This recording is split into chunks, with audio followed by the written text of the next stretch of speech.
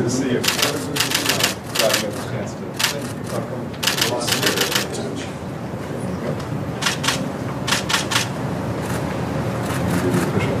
Yeah. Thank you. Thank you. Thank you.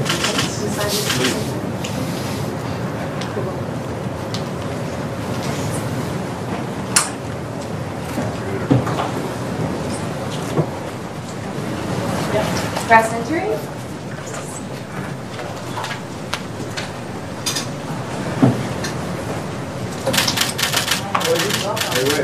Nice to see you.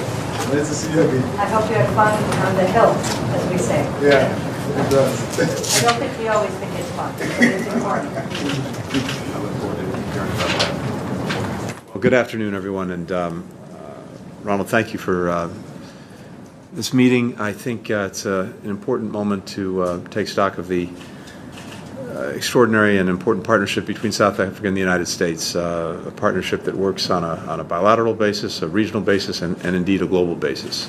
And I'm gratified that our teams have had important conversations in recent weeks. I look forward to our own strategic dialogue, and also very much look forward to the fact that we will be, in effect, serving together at leadership of the G20 as South Africa takes over next year and we get in line to take the handoff.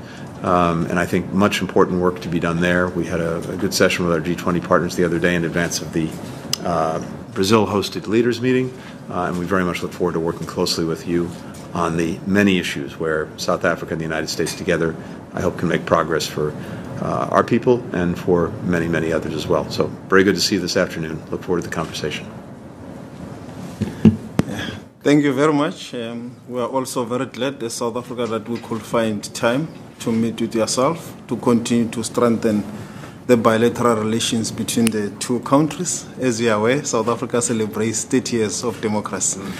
Shared values with the United States of America. It's a constitutional democracy, free and fair elections, and we have just emerged from them with about 10 political parties that have agreed to form a government of national unity with the priority to resolve the triple challenges of South Africa, unemployment, inequality, and poverty. And our foreign policy will continue to be guided by human rights, constitutional principles, the national interest, solidarity, and peaceful resolution of conflicts, achieving Africa Agenda 2063, engagements between the Global South and the Global North, and we are looking forward to continue to strengthen relations with the United States in terms of economic trade, and we see this in that context. Thank you very much.